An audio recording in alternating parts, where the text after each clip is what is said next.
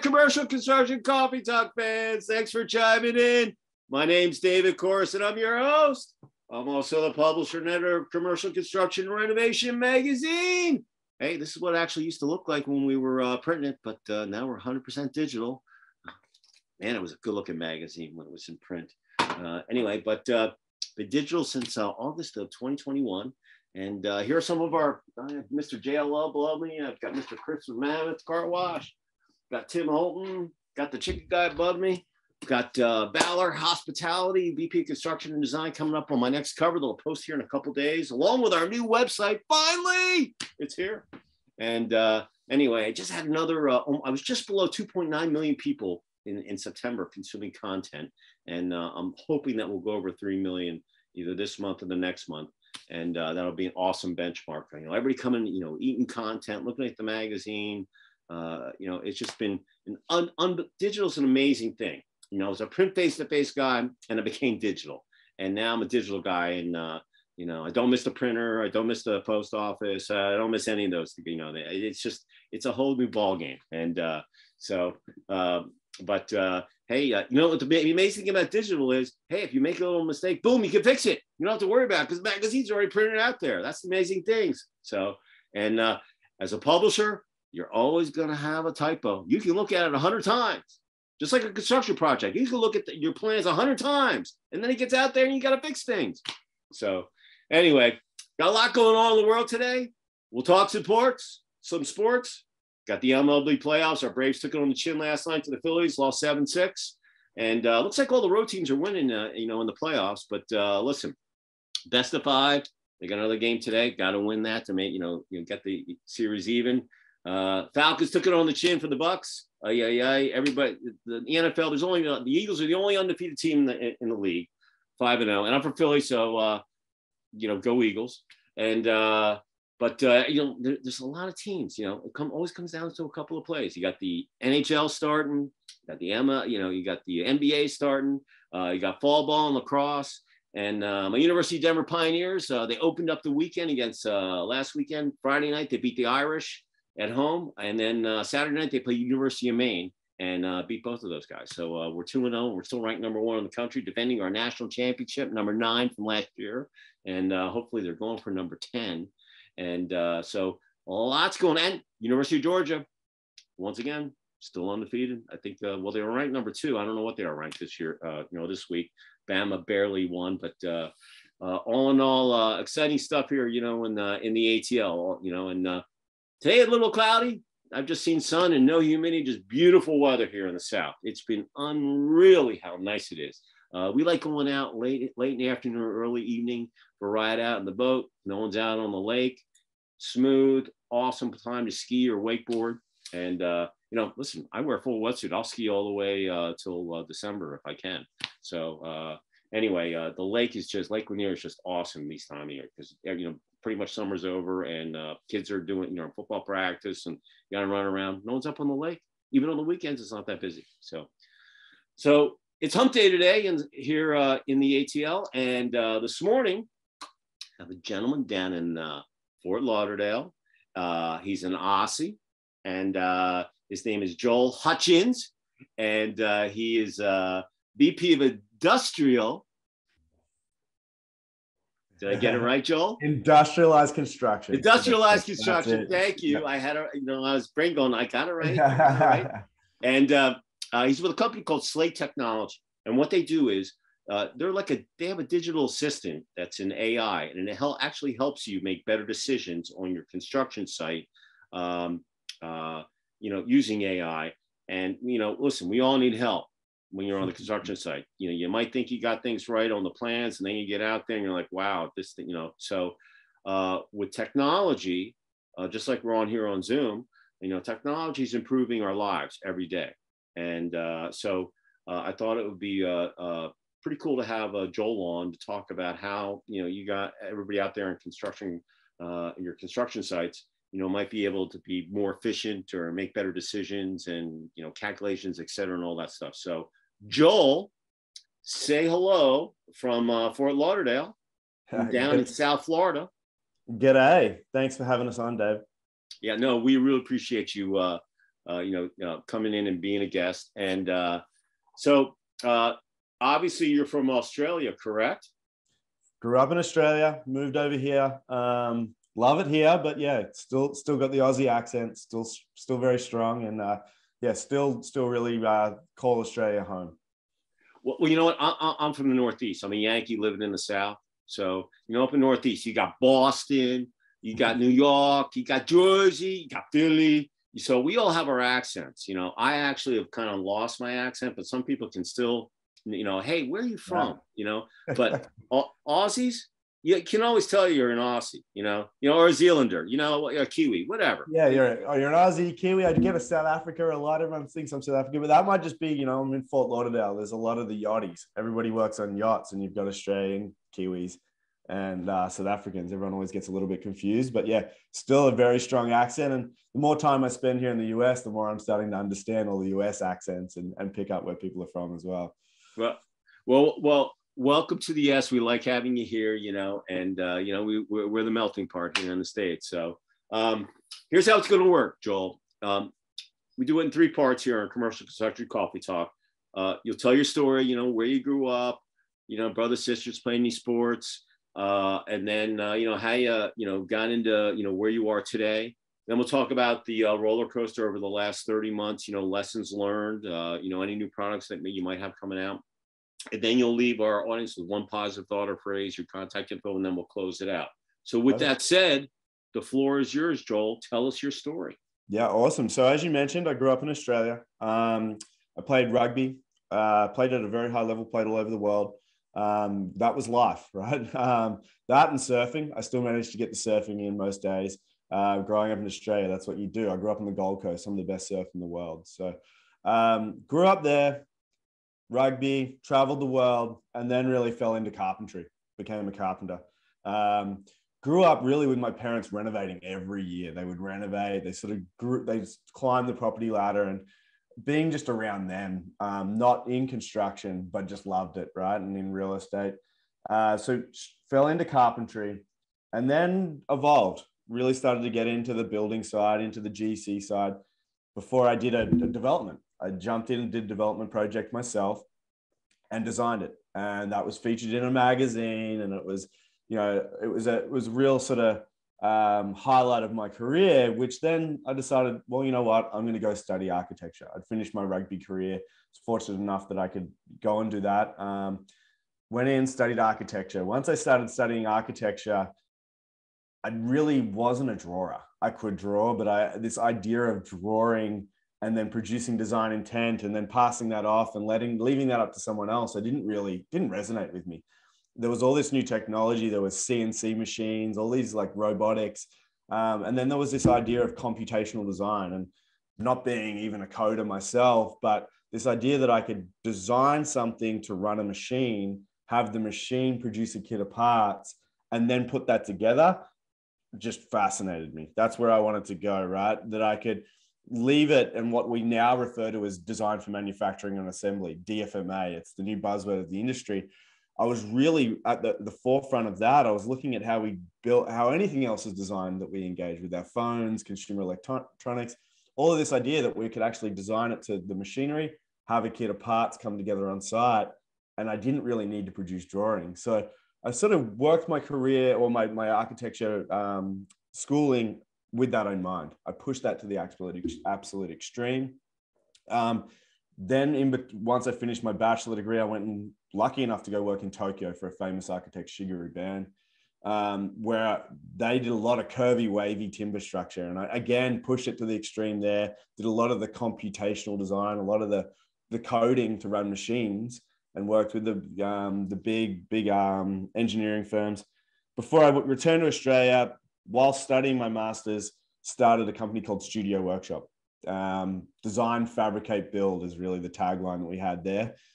We started, a friend of mine and I started that company. We started building decks, docks, everything we could to pay the bills, first of all, to buy a CNC machine. And then we looked at how could we design something to run and build a kit of parts on the machinery, and then have that go out and that be the product. so that, you know, how could we start to create products rather than just projects? And we sort of, a lot of people refer to the McKinsey report recently with that, but that's where we're at. As we progressed through that, we really started to find ourselves in between architect and builder a lot. Architects would produce something, design it, builder, GC would receive it. We sort of sat in the middle saying, we'll help you solve, how do you actually build that? How do we create a kit of parts? How do we leverage machinery and technology to do so? And then create a kit of parts and ship that off or have that arrive on site.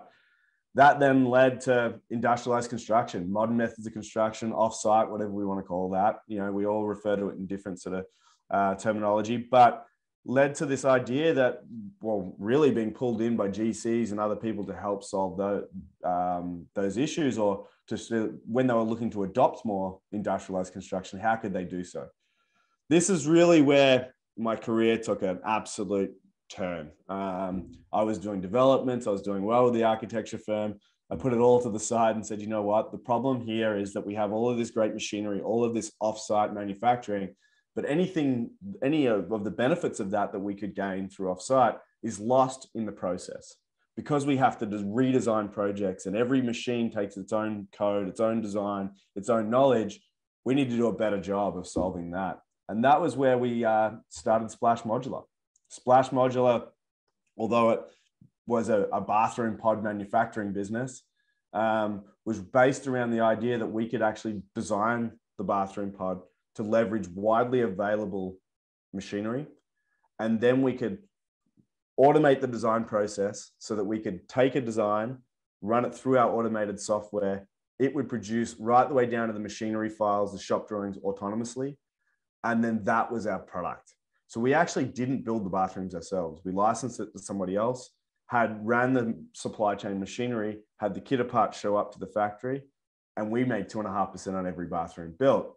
So that idea is what we patented. We called it a customizable digital product. And what we did was productize the process and show the industry how you could do so. Fast forward, just before we got ready to actually roll out a marketplace for these components and start building them for other people, Slate acquired us. So fast forward now to where we are. And now the idea of productized process has really become the forefront of how we actually can provide insights, or what we can do with the digital assistant. So I can touch on that and I'll dive in deeper there when we're ready. But that really is how that's evolved. And my career path, I guess, has fallen into where I am today. And, you know, at 35 years old, the career path put me in a position that I have been able to really strive to do things better through computational design, through technology. You know, I bet your rugby, you all get in the scrum, and, it's all these bodies, they're interlocked, and you got to figure out the best way to, get the ball out to anyway, you look at that, and that's basically your story. You had all these moving parts, different guys there, they're playing on the field, but the same thing here. You're an architect, you're a surfer, you're doing this, you're a rugby player, but all those things actually came to mold you to where you are today. I always put things with sports. I love talking. I don't care if you're a surfer, a ping pong player, whatever. You play sports, you're a competitor. So, and you always have to be flexible, because sometimes you get into a game, you have a game plan and it's not working. You got scrapping. You got to be flexible to move someplace else, right? Yeah. And I think, the sports analogy, I think that's really, maybe it's just all the head knocks that I'm so crazy and have such a risk appetite. But I think and I don't really like to use the word entrepreneur, but as an entrepreneur, as somebody that sort of has that risk appetite and through that haven't been sort of held back from changing career paths or starting new businesses and striving for that, I think that's really what the high level of rugby taught me is how to just dig in and get it done, and how to just go for things and not have that fear of holding back, or, and I think that's resonated through business. It's resonated through my career path, and really, especially in construction, it's a tough business as it is, but then throw in, the guys that are out there with their own businesses and going for it.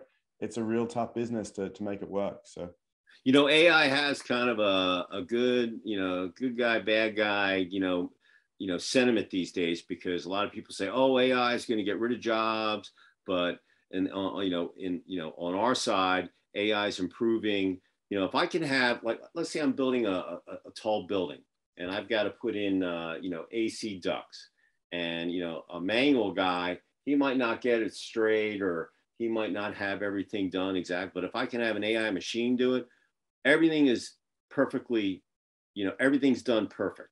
Yeah. You program it, just like you do the CNC machine. You program it, every piece that comes out of there, it's going to be like identical. So, it's one of those things. My thing with AI is it just has to be implemented in the correct way. You're still going to need people to build those machines. You're still going to need people to, unload. Well, there's still going to be manual labor in construction. I think that's it, right? And I think that the last 2 years, through everything we've been through, has really shown us that technology can facilitate us to do it better. And it's not to replace us; it's to help us do a better job. And when I talk about Slate and what we're building, I point to some of the products out there, and one of them is Waze. The Waze app. We put in, we want to go from A to B, and traditionally you would come across all this intersecting data, all these things that would happen to us on our way to getting to the shops or getting to work. And something like Waze now can look at it and it can say, look, there's a crash ahead. But if you turn left, because your knowledge, you know that if you turn left, you can avoid it. But there's roadworks to the left. So actually, you're better off doing a U-turn and going back around on yourself, and you'll get there better. And that's a prime example of where artificial intelligence and technology can help us do better. And then I think the second part of that is really through Waze, it's really your knowledge. You might override that, or you might do something. And now your knowledge, which is uniquely yours and got you there better, can transcend the individual and help other people do it better. And I think that that's really where the major opportunity sits here in construction, is that so often we're making decisions on site that we don't have all the relevant data. We don't have the ability to actually look at it that way. And then what you make a decision on site building something, and we work for the same company, I'm not going to be able to make the same decision. I don't know that your decision got you there better. It's uniquely yours. And so this idea of building organization intelligence as well is something that really resonates with me when I talk about productized processes. When I talk about when we want to move construction, we want to move the needle forward, we need to do better at actually understanding that the IP is really in how we build things, in our process, on how we deliver. Yes, we talk about industrialized construction and offsite manufacturing products, but for me, the real product here is the process, is how we actually deliver these projects. And I think that that's where the major opportunity lies. So when looking back, at March of 2020, were you in the States at that time? Yeah. So funny enough, it was just as Splash Modular really started to move along. We weren't building bathroom pods, but we were starting to hit some revenue targets because bathroom pods were being implemented on projects, and we were really humming. And the software side of the business was evolving. We were looking at raising capital. We're actually in North Carolina, based in North Carolina. It was an interesting time throwing Aussie into North Carolina, and it was a bit of an eye-opener for me, and I really got to embrace the US lifestyle, the South.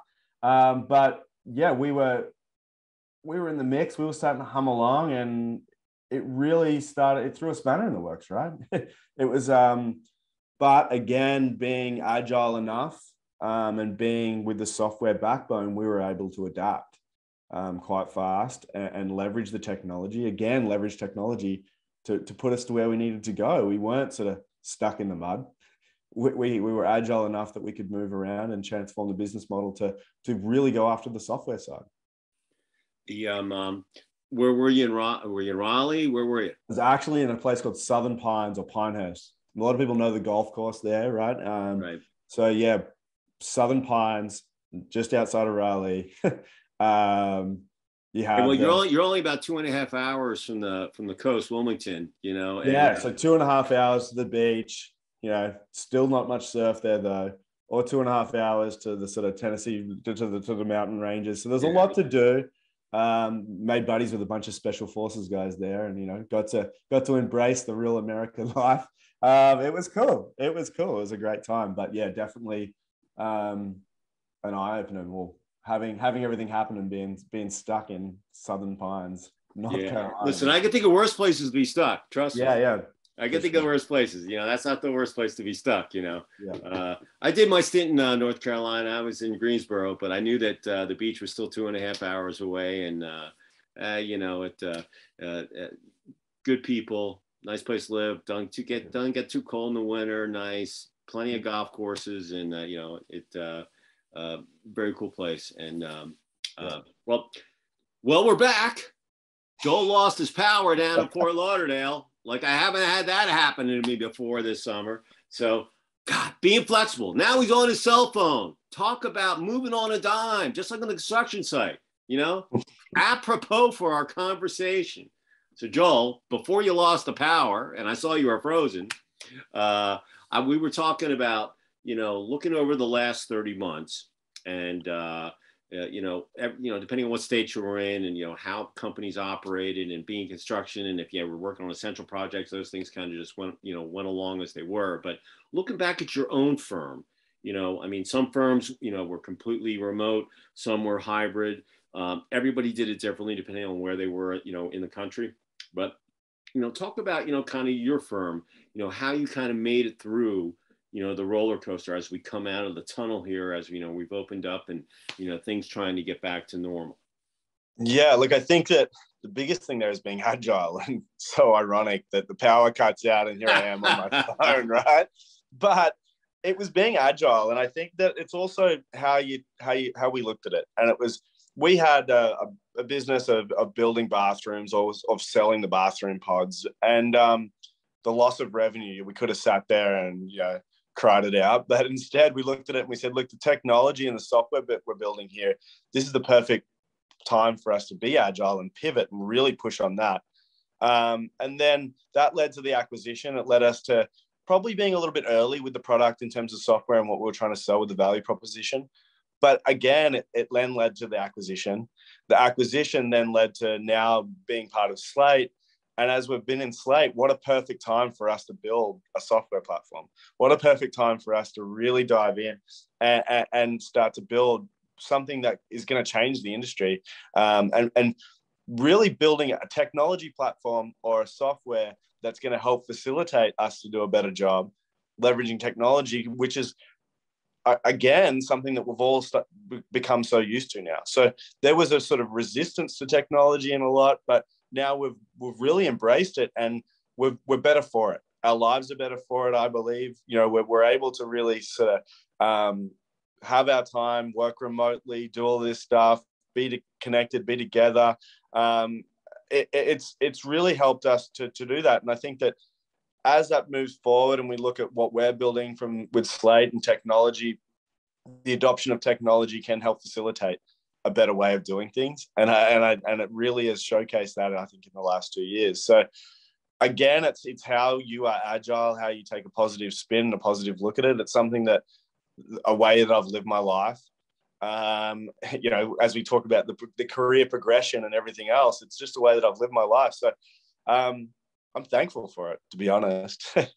It's been interesting. I think for construction as well, I'll leave it here with the note that it's really pushed us to look at how we do things better. It's really pushed us to look at how we adopt more offsite, how we adopt more industrialized construction. Something that we were starting to, but it was really an inflection point for us to really move the needle and start to adopt a bit more. So, I'm a judge on the Modular Building Institute awards every year, and I critique, retail hospitality projects and stuff. So, I always like the modular portion of things, building things offsite, bring them in, sliding them into kind of like a filing cabinet per se. And, with bathroom pods, like for a hotel or for, a building, resident, whatever it might be. And, and being consistent. So they're all accurate. And, with technology, just like here, today, I could have, before with the shutdown, I was going to do my podcast, on the construction sites, maybe once a month. I was using Zoom, but very rarely. Now everybody uses Zoom. They all tell me that they're sick of it, but you know what? I'd rather do a Zoom call for 15 minutes and get in my car and go drive 3 hours for a 15-minute meeting when I can do it right here, or I can do it on my phone on FaceTime or whatever application that you want to do. And this is just made, and look at me, I was a print face-to-face guy, you know, an event guy, and now I'm 100% digital. I am doing a hybrid event in January, but still I'm doing it virtually. And because I want to, you know, I want to get, you know, the people across the country that don't want to make the trip, but they still want to hear maybe my keynote and be able to have some conversation, just like we are right now. And this is not going away. It's just not, and it's been kind of like a catalyst. And I also look at, like, you know, retail, you know, retailers, they got to refresh their even hoteliers, you know, everybody's got to put fresh paint, new fixtures in, carpet, keep the stores looking, you know, nice. And really, it was an opportunity to get rid of some of that dead weight, you know, in the real estate portfolios. All those buildings that, you know, might have got their leases broken, or, you know, what have you, they're going to be picked up by something else. They got to figure out what they're going to do with them, but someone else is going to have to build them. You know, you're in Florida right now. All my hearts still go out to, you know, Fort Myers and that whole western side. They got whacked by Ian. But, you know, there is a positive in there. You know, the negative is people, you know, lost everything, you know, and, you know, it's, you know, no power, and it's going to take a long time to rebuild all that stuff. But from a construction point of view, it's all going to have to get rebuilt. And the biggest thing is to build it the right way. So if there's another storm that comes in, we won't have that kind of damage. You know, just like we were talking before we got on, you know, on here, artificial intelligence could be very, very crucial in that, you know, designing, like we were talking, hey, the storm surge was, you know, 12 feet, you know, 17, whatever it was a historical storm surge. Well, how about building those houses up high enough that the storm surge is not going to get on there, you know? And building the code, and, you know, so we don't have to deal with this again.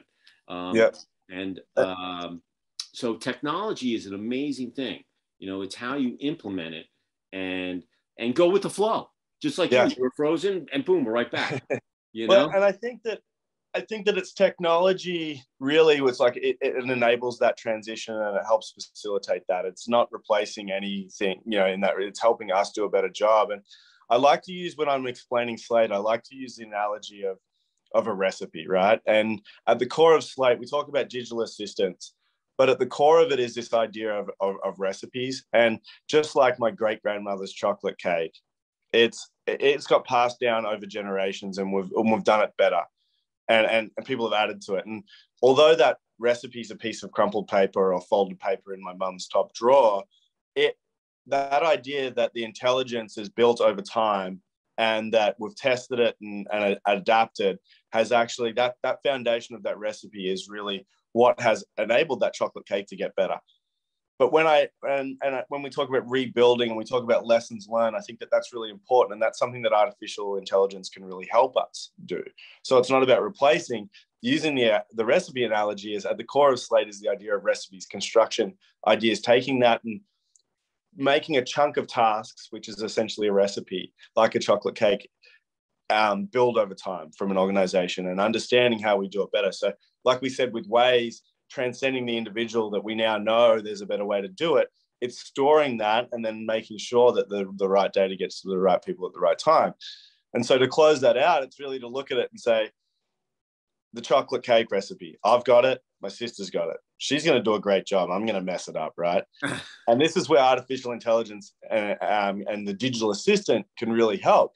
I'm whipping the eggs. If I've messed that up, I want the assistant to be able to say, because of previous knowledge or because of knowing and looking at intersecting data, it can actually say, throw the eggs out, start again. You're not going to save them.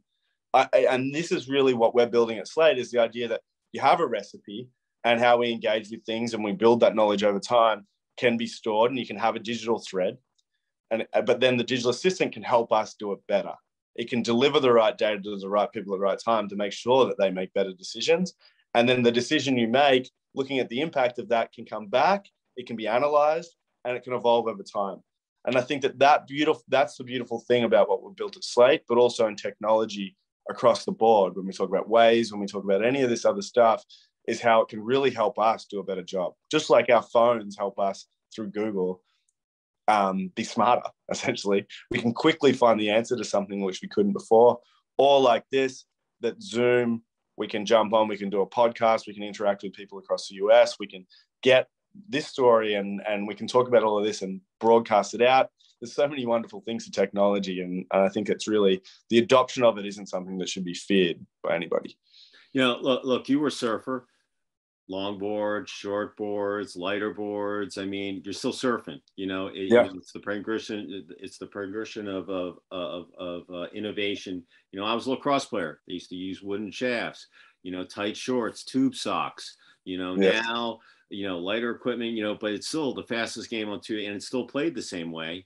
It's just, you know, the equipment is just more improved. And I always look at my old, when I talk to lacrosse players, you know, I'll send a picture of 1982 against Air Force. You know, there I remember my tidy whities and, you know, my wooden shaft. And, you know, now they got the bag hand. Like, look, it's still the same game. It's still played the same way. There's still some big the chocolate mud cake's still a chocolate mud cake, right? It's just that I'll argue that my grandmother's chocolate mud cake's better than yours because of the evolution, right? And exactly. So it's just, I think, but then when you actually, the major thing here is that as technology advances, it's going to help us to all do a better job. So I think that's the big thing.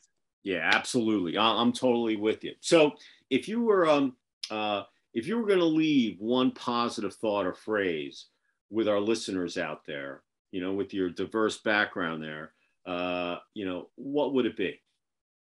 Yeah, so it's actually, I've got it tattooed on my arm. It's life is a manifestation of the conversations in your head. And I think that is something that resonates when we talk about business. We talk about we talk about, you know, what's happened over the last few years. We talk about all of this stuff. It's really how you look at things. It's how you interpret them and how you react to them that is how you'll manifest your life. So if we continually look at things negatively and we look at technology negatively, or we look at things that are happening to us negatively, then that's really how our life will resonate. But if we look at things positive and we take a positive spin on things, we fill the positive bucket a bit more, then life will actually manifest in that way. So it's something that, you know, through my career path, as I've been agile and not been scared to adapt and take different paths, or even, you know, through my sporting career, whatever it is, through technology, it's really that I'm continually looking at how the things that happen to me or the things that are happening in my life is really how I look at them, and I take a positive spin, and then that's how my life is always, you know, how I'm 35 and really have been able to have such a successful career so far. And I think that's just how I live my life, and it's something that I preach to a lot of people, is really how we've got to look at things, how we've got to adopt technology, how we've got to get through some of these crazy times that we have. So yeah. Hey, listen, I'm all about I'm taking a digital class. I'm in a boot camp for 12 weeks, and every Monday I take like a 4-hour from 6 to 10. I'm online with a group of 10 people, and anyway, learning stuff every week. But the biggest thing is mindset and getting rid of negativity. And negativity is just the worst thing that you can have.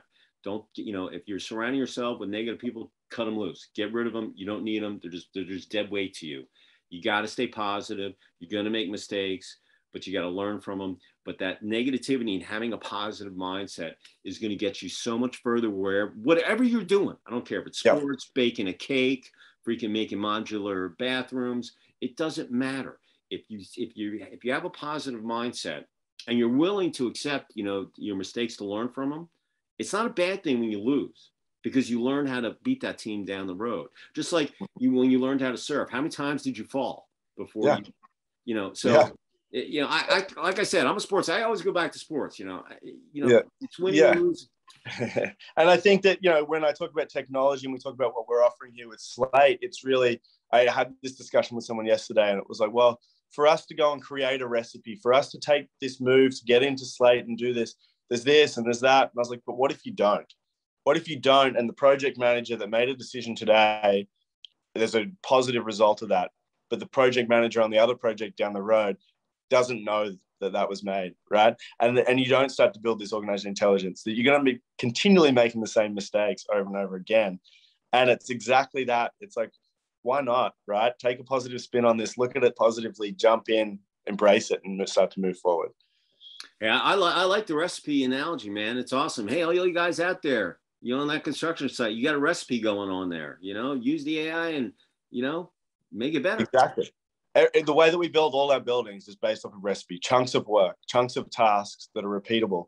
No matter how we look at it, I believe that every project needs to be unique, and it will be unique because of a lot of intersecting data, because of contextual and situational data. But it's all fundamentally still the chocolate cake, right? It's all fundamentally still the same methods and approach. And all of us that work in construction, that is our value. That is what makes us, that's what makes my chocolate cake better than yours, is how I do that. So by laying a digital thread, it's essential to you starting to be able to move forward and really build your IP, build your product. Awesome. If someone out there on Commercial Construction Coffee Talk wanted to run something by you, or find out what your grandmother's recipe is, the secret recipe, or what have you, how would they reach out to you? Yeah, so best by email. So it's joel.hutchins@slate.ai. So joel.hutchines@slate, SLATE.ai. Send me an email. I'd love to hear from you. Let's chat. Awesome. For those of you who want to reach me, I'm at davidc@ccr-mag.com. If you're not a subscriber, hit the subscribe button. And I know you're tired of me saying this, but I always tell you, if you don't send me content, I can't find a place to post it or put it in the magazine or what have you. It's like buying a lottery ticket. If you don't buy one, you can't win. So, send me stuff. We love it. It's a win-win. I post it, I send you the link, you share it, you help each other's SEOs and all that stuff. And, and we look at everything. And it could be a golf tournament. It could be a chocolate cake recipe. It could be any of those things. Send it to me. I like putting all that stuff up there. You know what the amazing thing is? Before the shutdown, I used to just put construction stuff up there. Now everybody realized that they've got other stuff other than just life, work. They've got a life, And so now I post all sorts of stuff, how to buy exotic cars, what's the best iPhone. I even have, half my circulation is female. So I even have ladies that'll send me posts about how to buy the right extensions and stuff. I put that stuff up there. Maybe some of the guys would have put that on there. I don't know. Half the time guys are girls these days. I can't, I don't know, but I put it up there, so but it's amazing. The digital, information is addictive. It is, you just want more of it. And that's why I think AI is so cool, because, the more that we learn how to manipulate it in the correct way to help things, it's just, wow, man, what else can I do with it? And well, thoroughly enjoyed the conversation. Sorry the power went out, but look, guys, boom, we're right back at it. It's amazing. Flexibility. You got to be able to, like I said, it's like sports. You went in a halftime, getting your tails kicked, scrub it. You come back out, you win the game. Power went out, boom, we figured it back out in less than 2 minutes. So anyway, Joel, pleasure speaking with you. I look forward to meeting you in person. No fist bumps. I'm going to shake your hand. And, look, Florida's got some, nice surf. It's not Australian tubes or anything like that, but the bottom line is, if I come down there, I'll bring my wetsuit. Boom. I'll have to rent a board, but I'll get back out there. I'm sure I can still get up. And, it's been a while, but, still, and, we'll go do some tubes, whatever. And, if you ever get up in the ATL, we'll go out in the boat and we'll do some wakeboarding or some skiing. So sounds good. I'll take you up on it. And thank you for having me. Great to be on listen, here. We appreciate you, getting up early here in the morning. And for all you out there in Commercial Construction Coffee Talk, look, it's the middle of October. You got Halloween coming up. Then you got Turkey Day and Thanksgiving. And then you got Hanukkah, Festivus, Christmas, holidays. And then, boom, this year's over. Close the books on 2022. It's going to be there before you know it. And then January is coming up. And listen, our summit, it's going to be hybrid, January 26th, 12 to noon. Noon to 4, EST. I'm going to have all the Atlanta locals in the studio I'm doing it at. So if you're out there in Atlanta, we'd love to have you. I'll feed you some lunch. Got a great speaker. And we'll do a little meetings, and then we'll close it out with a fun activity. And it's right down from the Braves Park. So afterwards, everybody wants to go to the bar and hang out and so forth. The Battery is an awesome place to go to. And so put it on your calendar, January 26th, noon to 4. And look, you can come in virtually. And if you're local here in Atlanta, hey, you can come in person, sit in the studio. So we'd love to have you. But Joel, thank you so much for being a guest on Commercial Construction Coffee Talk. And to all of you out there, have a great rest of the week. And if you're out there on the construction site, remember, stay hydrated, be safe, most important, okay? With that said, we will see you next time on another episode of Commercial Construction Coffee Talk. And Joel, look forward to meeting you in person. All right, man? Yes, likewise. Thank you. All right, man. Cheers. Yes.